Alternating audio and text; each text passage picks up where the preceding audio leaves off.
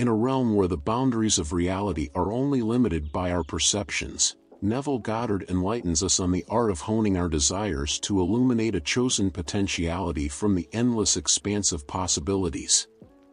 The specificity of our aspirations, once articulated, transcends evaluation in terms of scale or intricacy, for the universe, in its boundless generosity, does not differentiate between the grandiose and the trivial. Such distinctions are merely constructs of our earthly voyage. Yet, it's an undeniable truth that while ambitious endeavors present themselves as daunting quests for adults, small achievements often carry the effortless joy akin to child's play.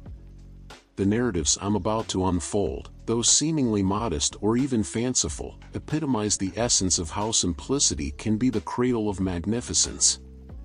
Our journey begins with the tale of Mrs. P.N., a woman adorned with affluence, connections, and a keen intellect, seemingly in want of nothing.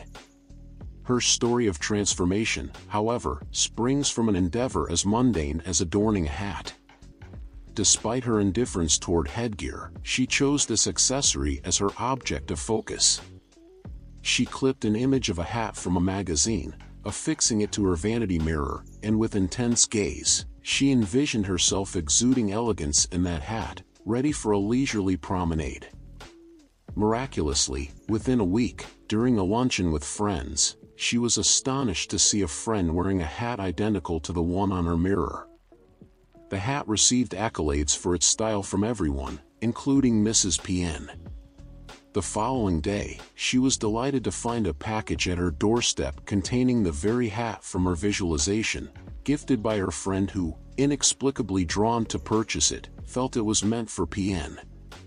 This minor yet profound experience served as a revelation to P.N., unlocking the door to a realm of greater achievements, all manifested through the prowess of her imagination. Following P.N.'s experience, we delve into Ms. A.M.'s story, who, since the early days of February, has resided in her newly constructed hilltop home, her only companions the seagulls and the vast sea. Anyone who has embarked on the journey of building a home knows the mix of unexpected costs and the fulfillment of seeing one's vision come to life. While A.M. was pondering over the final touches of decor and furniture, her heart was set on a particular painting depicting a white ship dissolving into the tempestuous embrace of the sea, a vision she harbored since the inception of her home. Her husband had prepared the perfect spot for the painting, flanked by nautical lamps, though the curtains were yet to be hung. During a visit to a gallery, A.M. encountered the exact painting she had envisioned. The gallery owner, revealing himself to be the creator, mentioned he was England's foremost maritime artist. As A.M. was lost in envisioning the painting in her home, the steep price tag brought her back to reality. However, the gallery owner mentioned replicas by an American artist so precise that they were often preferred over the originals. That evening, A.M. recounted her gallery visit to her husband, expressing a desire to return for a more affordable alternative. He agreed, albeit reminding her of other priorities. Nonetheless, A.M. indulged her imagination, picturing the painting adorning their wall. The next day, her husband returned from a challenging client meeting with the painting, obtained in exchange for a business compromise. The replica now embellished their home, echoing Mrs. P.N.'s hat story, showcasing once more how imagination bridges the gap between the ethereal and the tangible. The call is universal. Come, all you who are thirsty, come to the waters, and you who have no money, come, buy and eat. Come, buy wine and milk without money and without cost. Isaiah 55 verse 1. What is it that you yearn to bring forth from the realm of imagination? Not all desires necessitate financial expenditure. What's paramount is the initiation with your splendid human imagination. In the vast expanse of the cosmos, teeming with limitless potentials hidden beneath the facade of the mundane, we encounter the core of Neville Goddard's philosophy. This ideology posits that by articulating our wishes, we spotlight a singular possibility out of an infinite array of future realities. This reveals to us that the scale of our aspirations, as perceived by our awareness, isn't evaluated on a spectrum of grandeur or triviality. The cosmos, with its infinite ability to accommodate us, makes no distinction between the grand and the minor. Such distinctions are merely human constructs. It's intriguing to observe that adults often perceive the chase for major accomplishments as a grave task, whereas achieving smaller objectives is seen as mere child's play. Nonetheless, the ensuing narratives exemplify how seemingly insignificant or leisurely pursuits can unveil the path to achieving greatness from humble origins.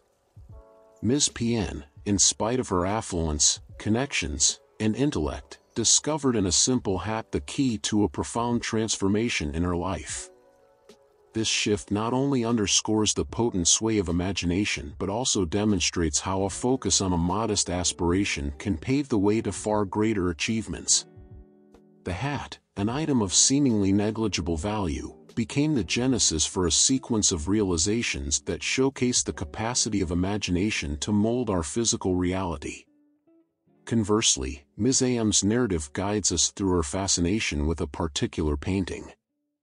This longing, though minor in the grand scheme of constructing her new dwelling, became a beacon of inspiration and a testament to the ability of imagination to manifest within the corporeal realm.